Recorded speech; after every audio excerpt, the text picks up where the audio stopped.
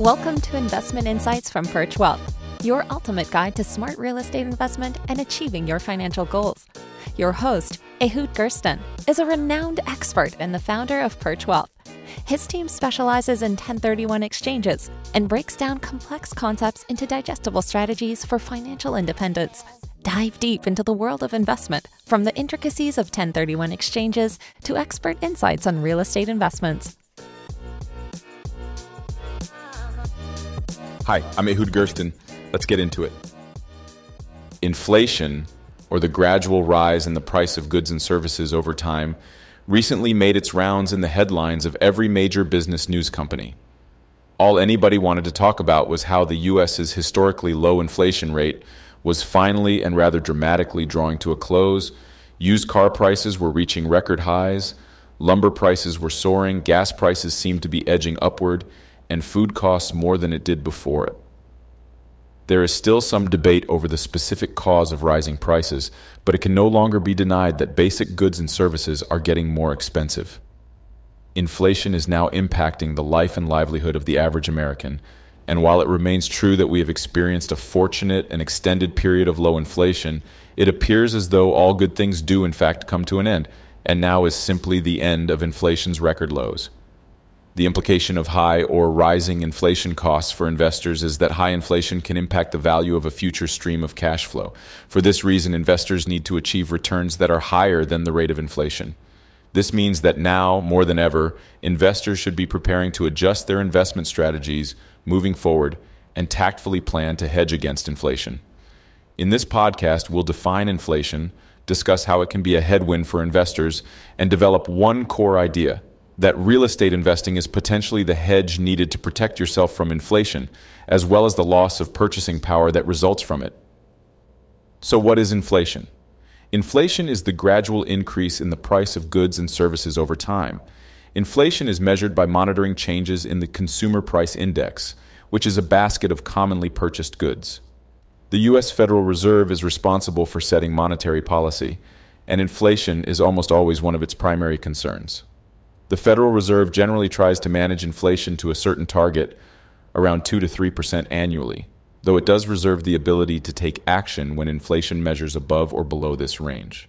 The latest report from the U.S. Bureau of Labor Statistics shows that the Consumer Price Index, or CPI, which is one measure of inflation, has gone up 5% over the past year alone.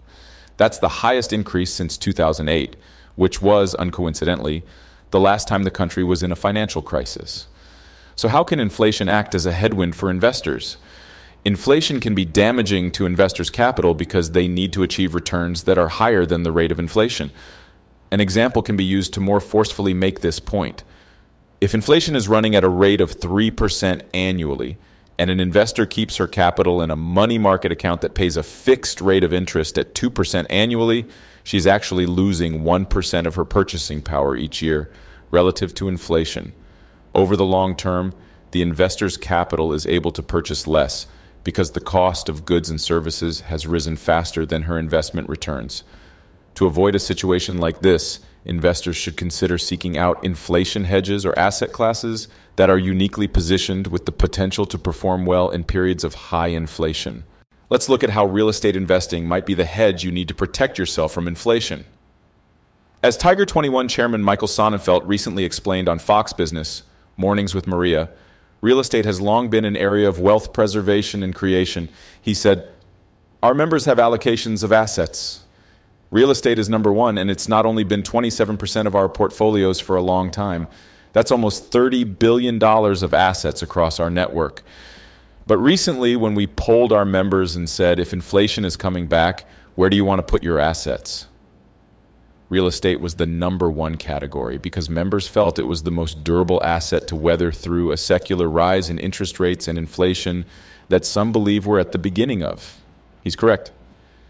Historically, real estate has been a popular choice as a hedge against inflation because rising prices tend to increase resale values over time, and also because real estate has the potential to generate rental income. Just as the value of the property rises with inflation, the amount of rent tenants pay typically increases over time as well.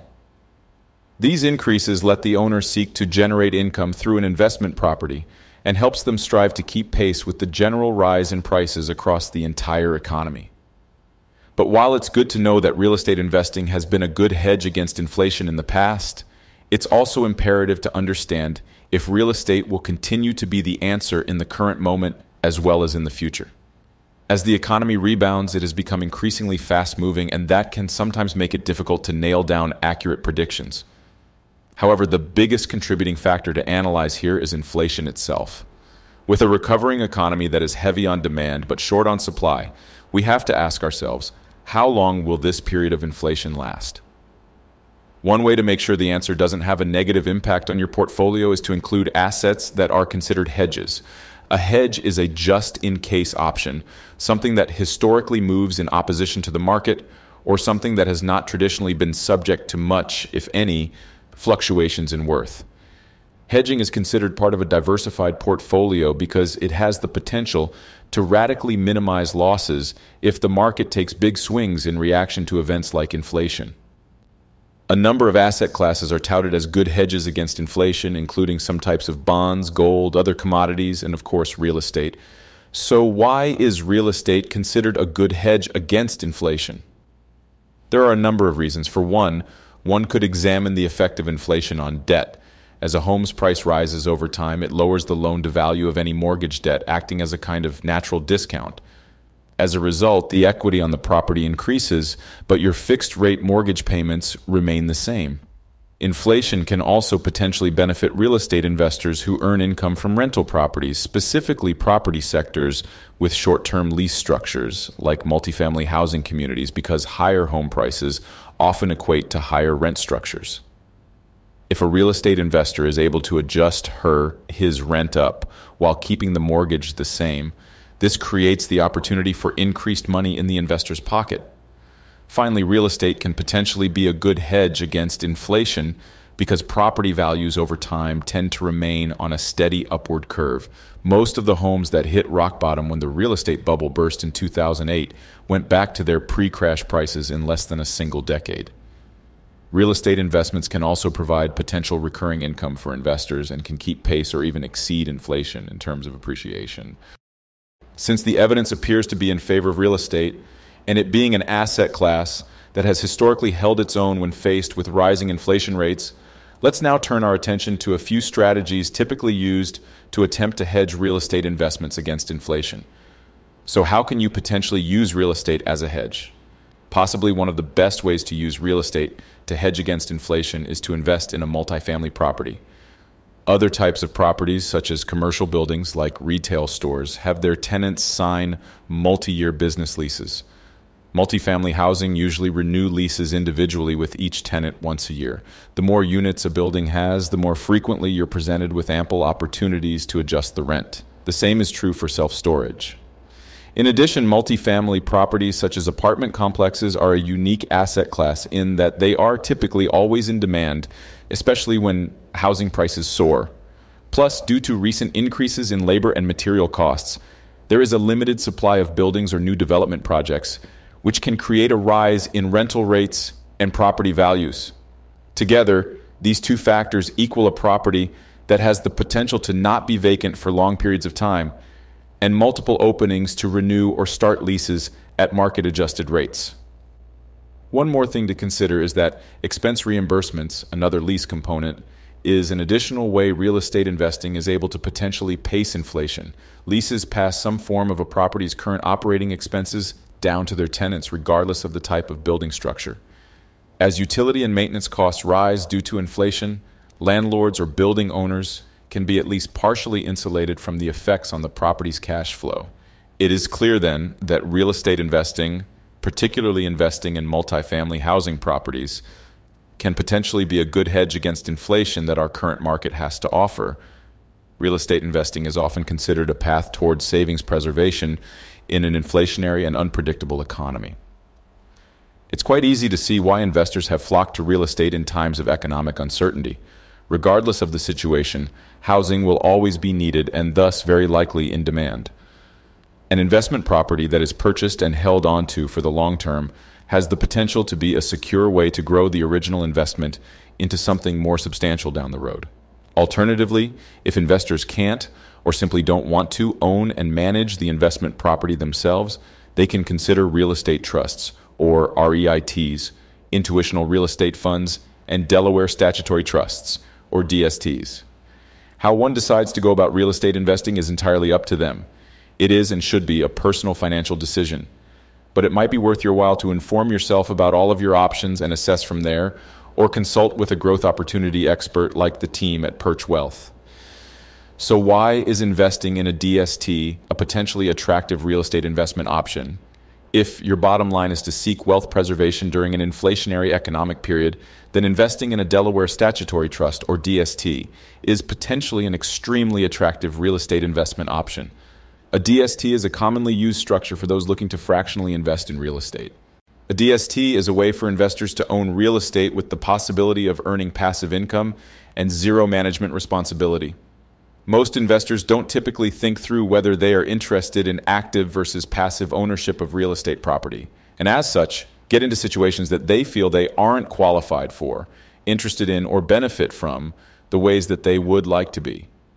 For a first-time or relatively new investor, investing in a DST is a great introduction to a potentially passive income stream and accumulation of passive wealth.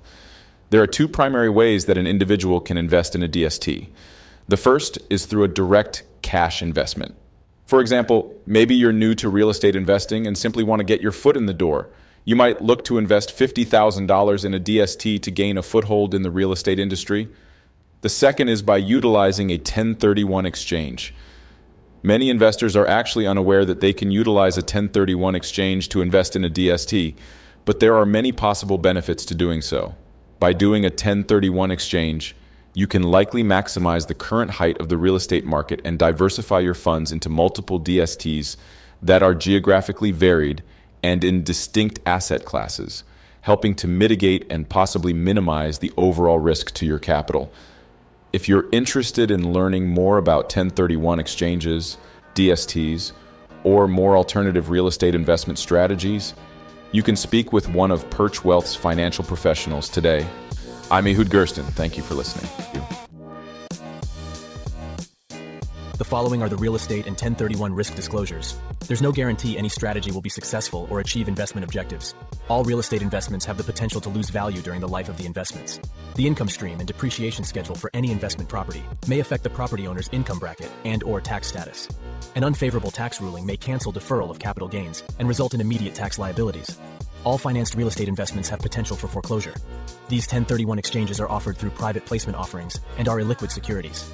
There is no secondary market for these investments. If a property unexpectedly loses tenants or sustains substantial damage, there is potential for suspension of cash flow distributions.